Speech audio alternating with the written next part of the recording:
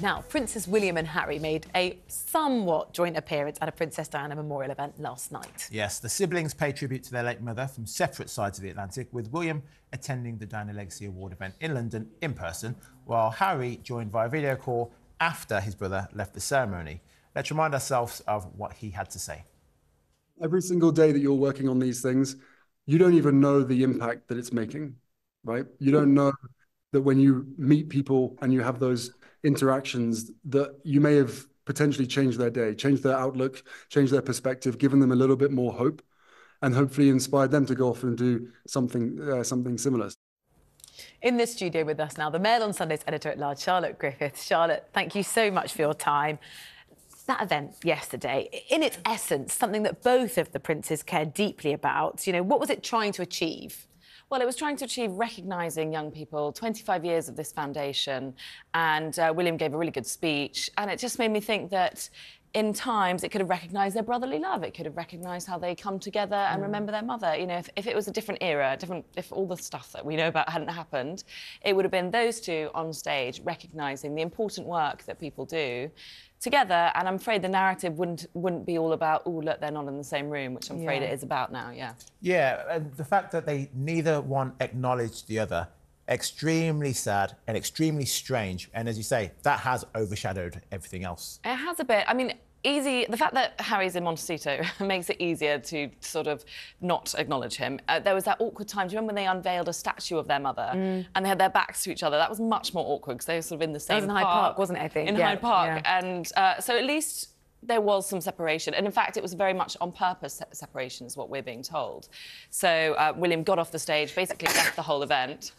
and then Harry came on. Quite late, it was about midnight UK time. Harry came on and then had a conversation via video link with some of the people that had won this award. That is late. I mean, Prince William has had, I think it's fair to say, a pretty terrible week. We don't actually know his motivations for why he left early. It sounds like it was really quite late. Aren't we reading too much into this? I don't think he left early. I think he did the speech and then there was a dinner and then he left because it was getting late and a normal time to leave. But it's not that he had a motivation to leave early, but I thought the motivation of Harry coming on after that, midnight UK time, was quite interesting. And, you know, some of those people having dinner might have been tired and wanting to go to bed, and instead they then had to have a sort of 40-minute video call with Prince Harry at midnight. Well, you know, they could have done it earlier, I suppose. I saw both speeches, and I have to say, I thought, just my personal opinion, I thought William was a bit boring, a bit tired, a bit slow, and maybe he is exhausted after the week he's had,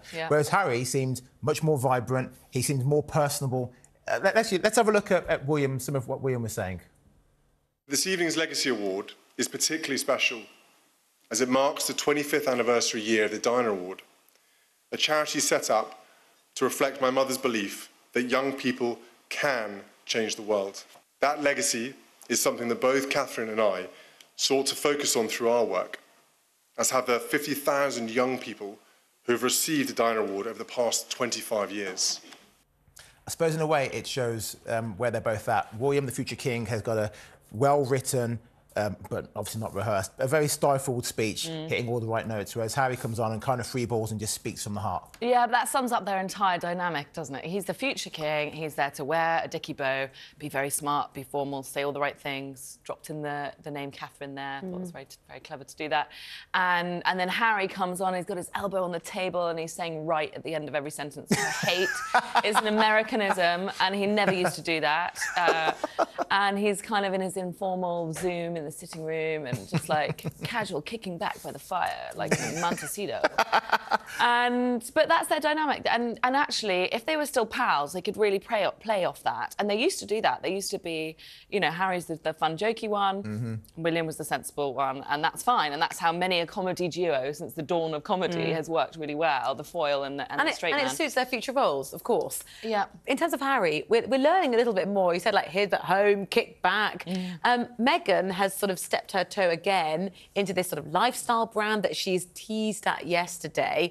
What have we learned? It's sort of like recipes, cookware, napkin rings, marmalade. Yes, it's all to... Well, this is very interesting because it was launched to coincide with a new Netflix cookery series, show. yeah.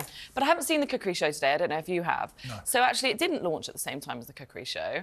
And so some people online were saying, well, how come you launched it a matter of minutes before William got on stage and made a speech over in London, given that the whole point is... doing that? Trying to Could it be deliberately tactical? overshadow them? I think it probably could be. I really do, because everything is with Meghan and Harry is planned to within an inch of its life for maximum impact.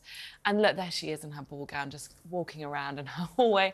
And look, we're talking about it right now. So, you know, this segment might have been all about William's work, but insteed it's kind of a lot about Harry and a lot about Meghan. Oh, so if she's being a PR mastermind... So you're saying I'm partly to blame for this. No. But of course we can't, you know, when a new thing happens with Meghan and Harry, we talk about it, it's interesting, and so she probably thought this through. Well, on a positive spin, isn't it good that Harry and William are at least on the same bill for a change? Yes, I wouldn't read too much into that. I like your optimism. I suppose it is something. I mean, they couldn't not be, because they both have a 50% share of ownership over their mother's legacy, and this is a legacy award. And, you know, it might be that in his heart of hearts, William would rather Harry wasn't involved in that event, but what can he do? I mean, it's Harry's mother too, and this is a huge narrative for Harry. She's my mother too. I have every right to get involved in things to do with my mother. I'm also a Prince of England. You know, that's one of his big gripes about being the spare. So I suppose it'd be nice if this time next year we were talking about how they were in the same room together. Maybe, if we're being really charitable, it's the beginning of a new era for them. I think it is. I'm a bit sceptical, I'm afraid. I think you're wrong, Charlotte. But thank you anyway. OK. Charlotte Griffiths from The Mail on Sunday.